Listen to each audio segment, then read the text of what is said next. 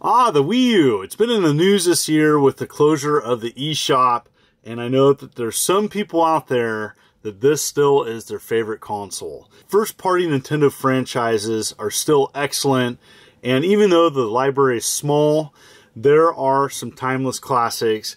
You know, Mario and Zelda are heavily represented on it, and you're going to have your favorites. We're not talking about any of those. I'm looking at some of the bad games on the Wii U, but I'm going to do it a little bit differently today.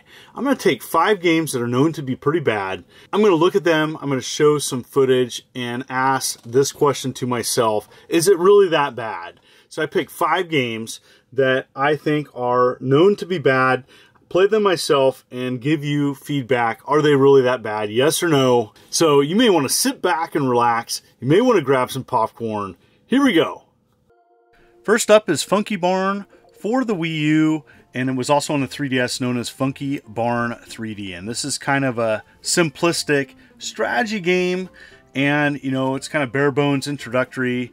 And the feedback from early reviews was the price point didn't match this game. I mean, a lot of people thought that this game should have been offered at a cheaper price, and you know, the 3DS version of this game is a lot cheaper. This is a harder to find Wii U game for a good price. It's still in that $50 range. But, you know, playing it, you know, I don't know if I necessarily love the premise, but I did actually find myself enjoying what they were trying to do. You know, you're pretty much trying to grow and raise a farm and equipment, and, you know, the usage of the Wii U gamepad was creative.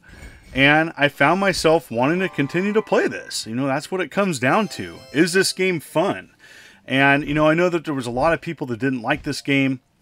I had it in my collection and decided, you know, I want to check this out. And so I did enjoy playing this. And, you know, overall, I would say yes.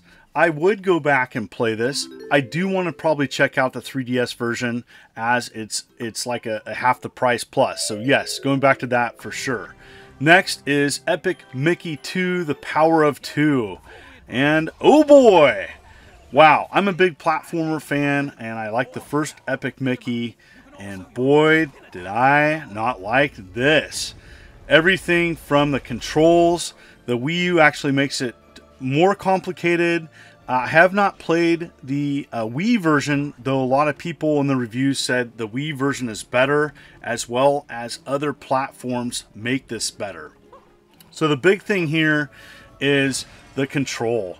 The control does not make this game enjoyable, at least on the Wii U version, which I play here.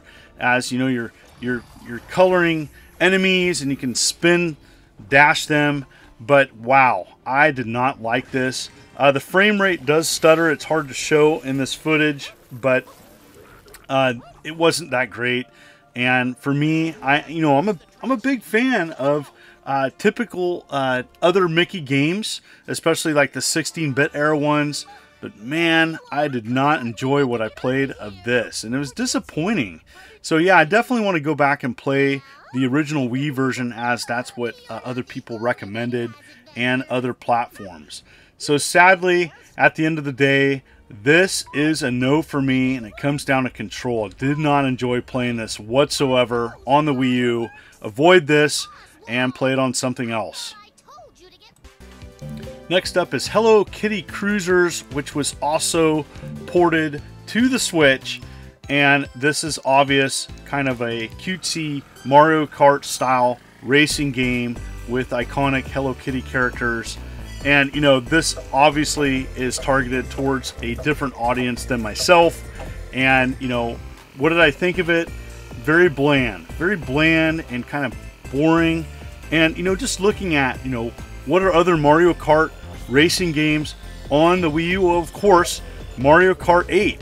And so that is a huge game that I would rather play than this very bland and obvious Mario Kart ripoff on the Wii U. And so, you know, unless you're like a hardcore Hello Kitty fan, I just did not find the value of checking this out. It's actually a fairly uncommon game to find on the Wii U.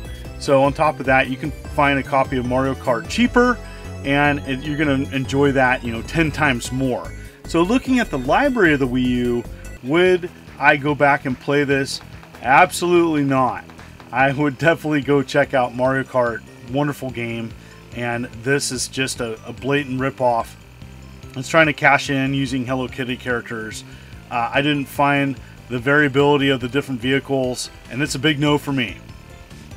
This next one had abysmal reviews, and that's Fast and Furious Showdown. And I know that this is not a great game, but I hadn't played it before, and it was in my library, so I fired it up. You know, the CG scenes were pretty bad, and you know, that's skip that. They're not great at all. But the actual gameplay, is it great? No.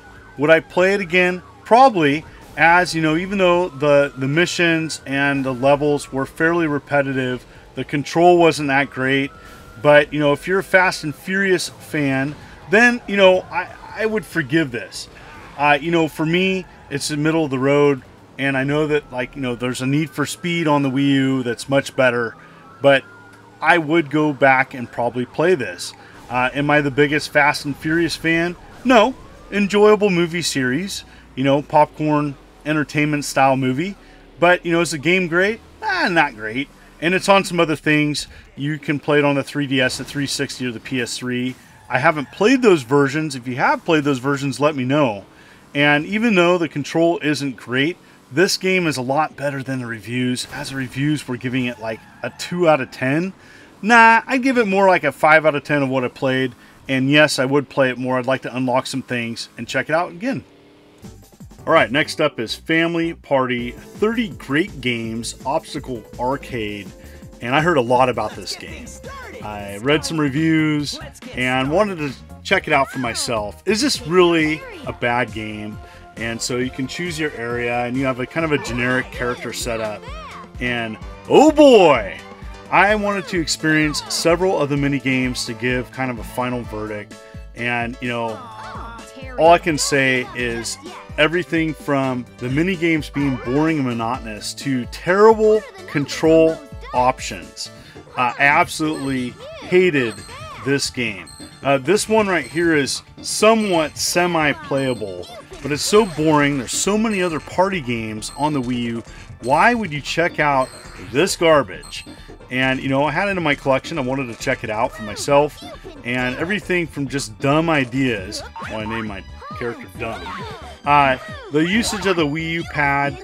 If kids are going to play this, they're going to be frustrated, as I didn't find the controls to be intuitive at all. They switch it up every different mini game, and I just didn't enjoy playing this whatsoever. It's not a party game, it's party frustration. And you know, the obstacle course part of this game is checking out the control, as I thought it was terrible.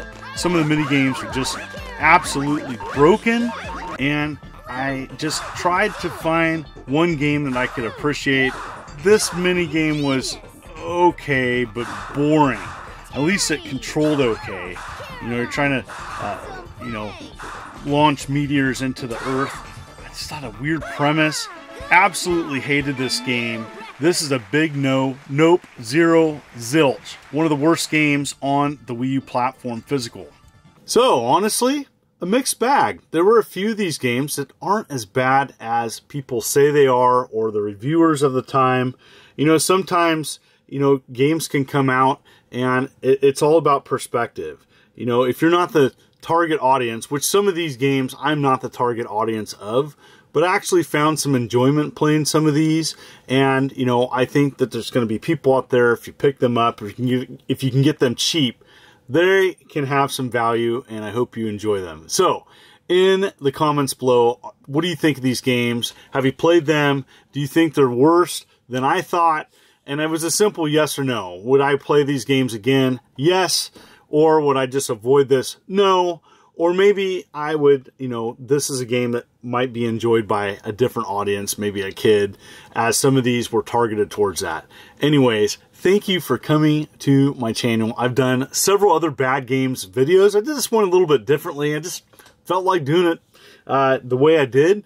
And thank you so much. Did you like how the than I did this bad game video in the comments below. Let me know that as well. And if you like what you see, consider hitting that like and subscribe button and clicking the bell as I'm uploading videos every week. You folks are wonderful and beautiful. Let's keep it positive. This is the Immortal John Hancock, and you have a good day.